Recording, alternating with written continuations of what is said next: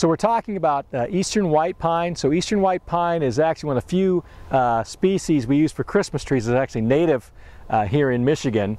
Eastern white pine has very soft needles, tends to form a very dense, sort of bushy looking tree. Some consumers like that.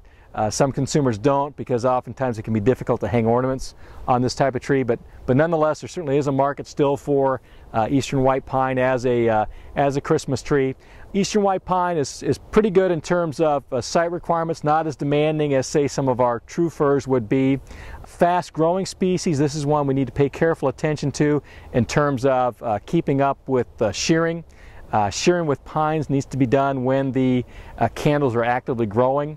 Other species, our spruces and firs, we can shear when they're dormant, but the pines need to be sheared when they're actively growing, and so timing is critical, and we need to stay after it with these eastern white pines, because they will grow 3-4 feet a year if they're let to go. So they have to be managed carefully in that regard. Color can be a little bit of an issue, so you have to manage nutrition carefully. A lot of eastern white pines will tend to go chlorotic if we don't keep them fertilized properly. So pay close attention to fertilization, as well as to some of the pest issues that we can see with eastern white pine.